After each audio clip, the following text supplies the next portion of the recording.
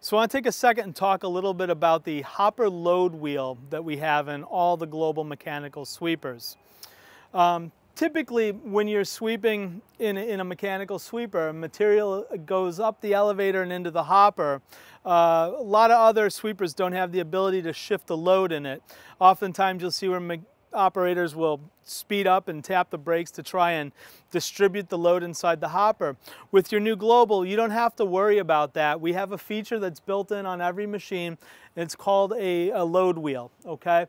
So what's happening is as you're sweeping, materials coming up your elevator and getting thrown into the hopper, this load wheel device is tied into the same hydraulic system that's moving that elevator system. So that material is coming into the hopper and this motor is spinning at a high rate of speed.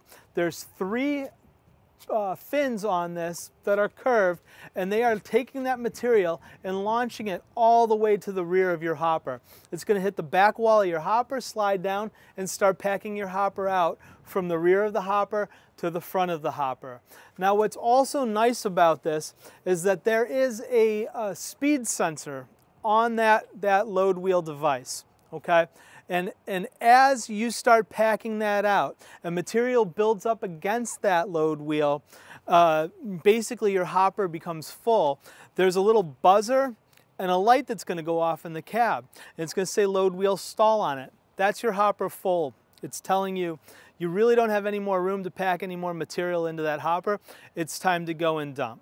Now, what can happen from time to time is you may pick up your random rock or a 2x4, something that's going to hit that just wrong and get wedged in there.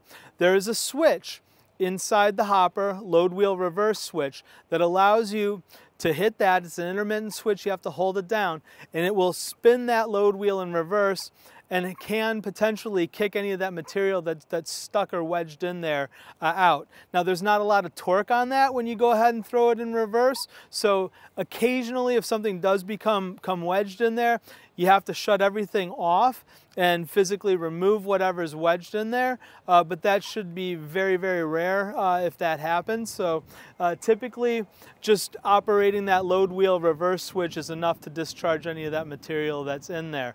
But just wanted you to be aware of what that system is and how it's working in conjunction with the elevator to ensure that you're getting nice full loads of material every time that you go out and sweep.